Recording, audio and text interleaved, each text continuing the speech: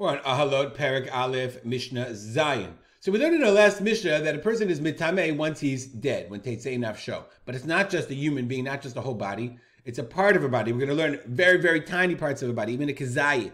Or even, the Mishnah says, an aver, a limb. We're going to learn in the next Mishnah how many limbs there are. Ha'evarim, limbs, elem shiur. There is no measurement. There's no minimum amount. Afilu pachot mi kezayit min hamet. Even if it's less than a kezayit min hamet. Min hamet is mitameh bekezayit. Unless it's an avar, an entire limb. Okay, what's an entire limb? You can see like even a tiny bone. Like we're going to learn, there are tons of bones in the body. So it has to be, what's an avar? What is a limb? Tzarich sheyeh behem basar v'gidim v'atzamot. It has to have flesh, sinews, and bones. Ubekach nechshav avar, and that's what's considered a limb.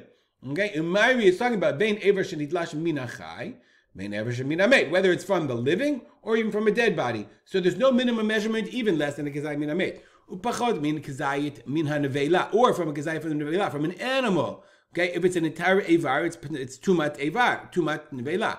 Upachot mi ke'adasha min hasheretz, and that's the amount. Hasheretz, right? The shratzim, they're creepy, crawly things. Certain, they're not bugs. Certain animals that are considered a din of sheretz, and it has to be ke'adasha. Adasha is a lentil. So even tiny amount, mitamin to matan, they're still mitameh as long as they're an entire avar, an entire limb. And our next Mishnah, we're going to learn about how Chazal perceived what their perception was of how many limbs there are in the body. Short Mishnah. So we'll stop here, dedicate our learning to memory of my father, Arav Simcha ben Yitzchak Kalman. Make it a great day.